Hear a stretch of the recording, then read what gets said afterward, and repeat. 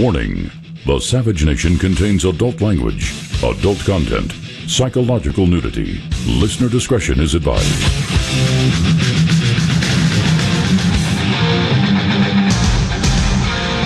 And now, America's most exciting radio talk show, The Savage Nation, home of unprotected talk, borders, language, culture. And here he is, Michael Savage. No, indeed, there's no England now. And we're next. The Arabs have taken over England, they're taking over the Middle East, and they're going to take over America. Welcome to the Savage Nation. Oh, I realize these are harsh words, and sure to excite the ire of the thought police. But let me read you some headlines. Are you ready for them? Arabic is the fastest growing language in the United States of America. How is that possible? How is it that Arabic and Urdu, Pakistan's national language, are the fastest growing foreign languages spoken in the United States of America? How is it even possible that Obama is allowed to do this to us? How is it possible that Barack Hussein Obama is importing more than 250,000 or 280,000 Muslim immigrants a year? How is it possible? Did you know that 91.4% of recent refugees from the Middle East are on food stamps? They're deadbeats. Did you know that? Oh, I know that's embarrassing. I know that will shock the ACLU to even hear that on the airwaves of America. I realize we're not allowed to say what the facts tell us is true. But who will tell it to you if not I? Well, I'll tell it to you over and over again until you realize that in Europe the same thing is happening. And Marine Le Pen, the outspoken leader of France's National Front, has said that Europe's migrant flood equals the barbarian invasions of the 4th century. Now, I want to tie that to my own planter box in the side of my house. I know you're saying that's a big jump, isn't it? I have a planter box in the side of my house. In the planter box, I have a rhododendron that has been cultivated. It's watered properly. It gets the proper amount of sun, and it's dying anyway. No matter what I do, it's dying. But in this fertile planter box, a weed has appeared. An errant seed has popped into the planter box, and it's being starved. It's let to dry, and yet this weed is growing. It's thriving. It's overtaking the rhododendron. And of course, as a biologist, I studied survival of the fittest from my earliest days. And I have to ask myself, what has happened in the planter box called America, that we are being pushed out of our own planter box by invading weeds? Now, I realize that's a harsh statement. I recognize that will ruffle the feathers of all of those sensitive liberals who can't wait to be thrown off roofs by ISIS. I know it will really unsettle all of those feminists who cannot wait to be thrown down wells by the very people who they embrace. I recognize that.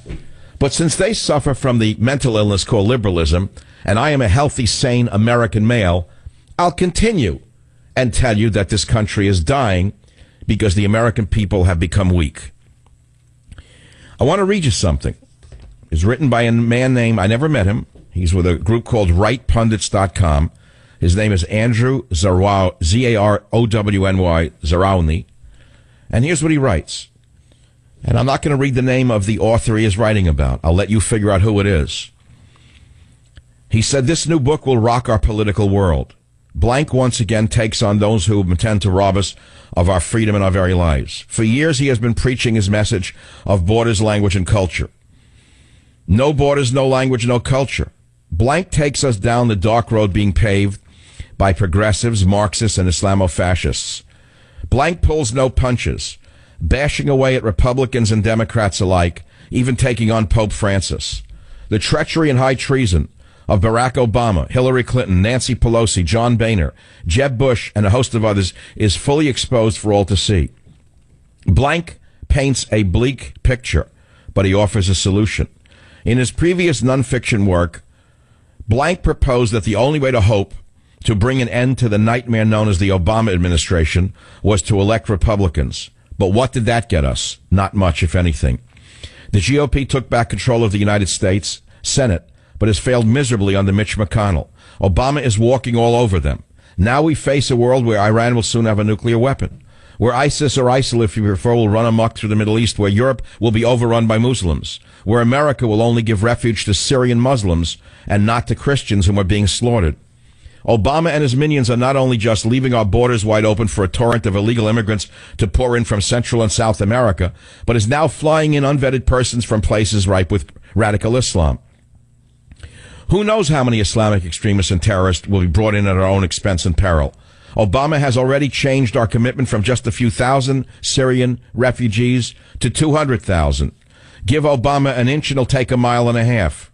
Michael Savage lays out his argument as to the existence and nature of Government Zero, all with full references easily fact-checked. Step by step, item by item, Savage details every aspect of the destruction of America's borders, language, and culture.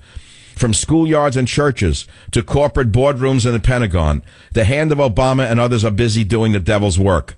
The rise of radical Islam and the rebirth of Soviet-style Marxism are joined hand in hand, each pounding away at what remains of Western civilization. To say this is a must-read book is putting it mildly.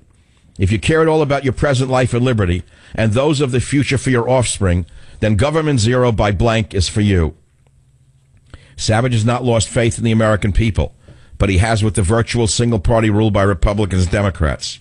The window of hope is closing rapidly, and Michael Savage believes now more than ever, before that the time has come for a new third party, a nationalist party, whose candidates are committed to doing what is right for the legal citizens of the United States, preserving the U.S. Constitution as well as our borders, language, and culture.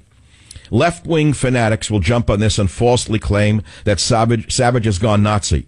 But Michael Savage knows the difference between nationalism and National Socialism.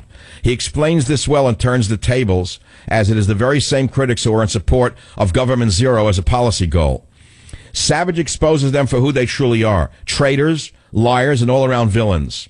In the Savage world, there is little space between those who behead Christians and Jews in the name of Allah and those who butcher babies to sell their body parts in the name of science. A nationalist is one who wants only the best for his or own country. They oppose those who think that playing a second fiddle or caving into unjust demands by other nations and groups who seek to hold the upper hand over us. With our current crop of politicians who seem more interested in their own gains and those of their financial backers, America is ceasing to have a government by the people, of the people, and for the people.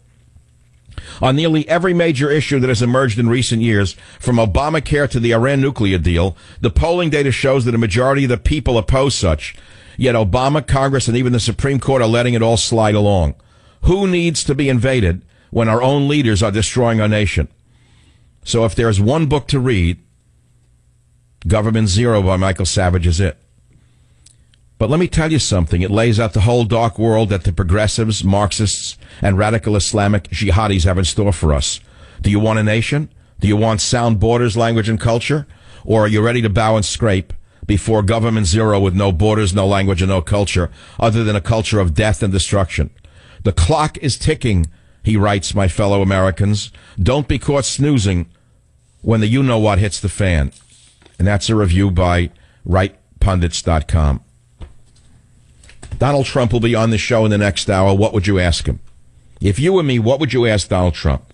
Now, here's some of the headlines that caught my eye, printed stories, ready to talk about him. New American Century, Arabic is fastest growing language in the USA by Julia Hahn of Breitbart. From Breitbart again, Le Pen, Europe's migrant flood equals barbarian invasions of the 4th century. From Fox News, ISIS touts baby boom as key to caliphate's future. Did you know that's what's going on? Did you know that these 7th century throwbacks are raping their way to a population explosion?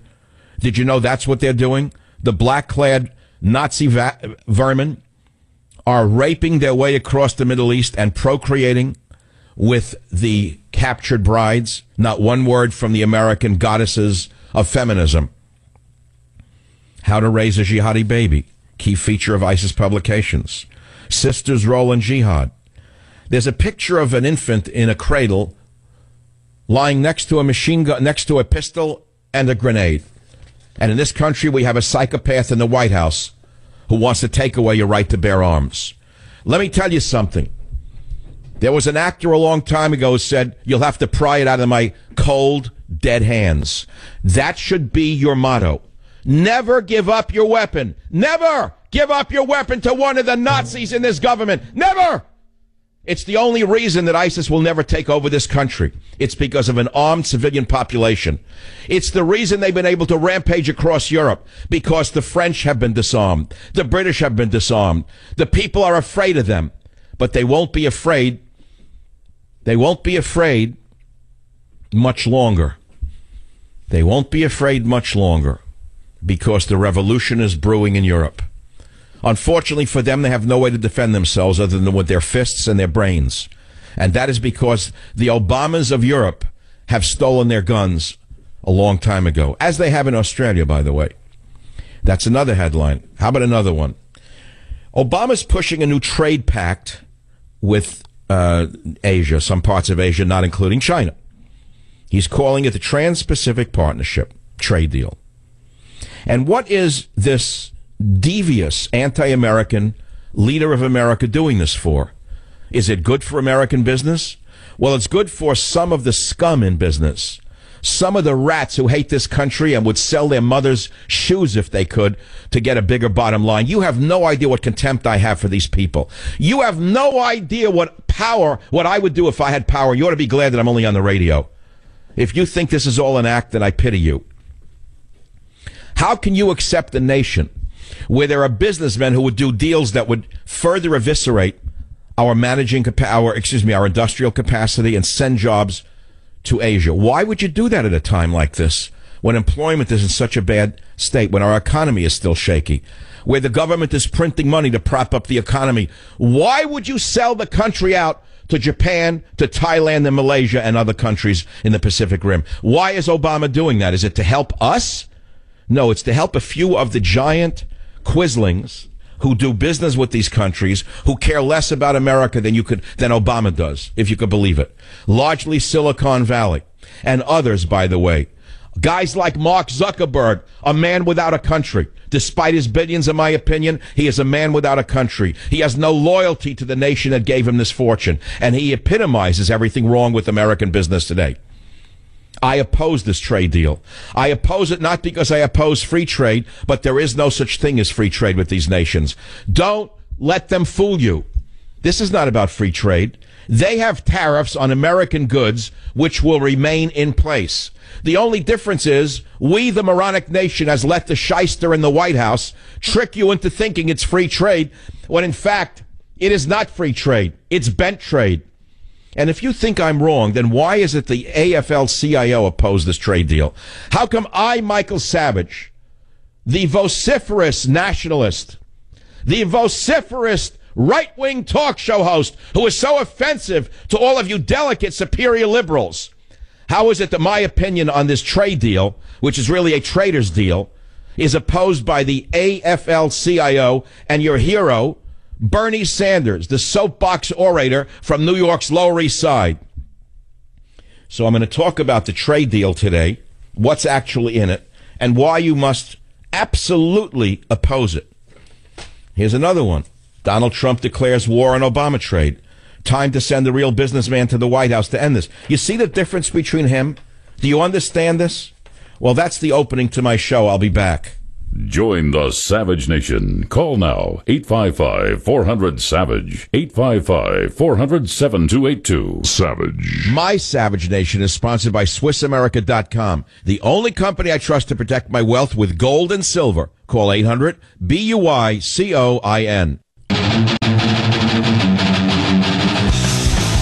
Survival of the fittest is today's theme, and wherever you look, it's really no different than it was when Darwin first articulated this idea of survival of the fittest. Nothing's really changed, except that in our country, the country itself, the government itself, seems to be targeting the most fit people in America and inhibiting them in any way they can, every way they can, whether it's a boy on a playground or an athlete on a football field. There seems to be an almost devious madness to inhibit the fittest and to make certain that the weakest thrive while the fittest die off. If that's not suicide, national suicide, please tell me what is. Please tell me what is. When a nation takes its masculine pride and attempts to deball it at every turn by drugging it, by debasing it, by inhibiting it, Tell me how that nation can survive. No nation in history has ever done to its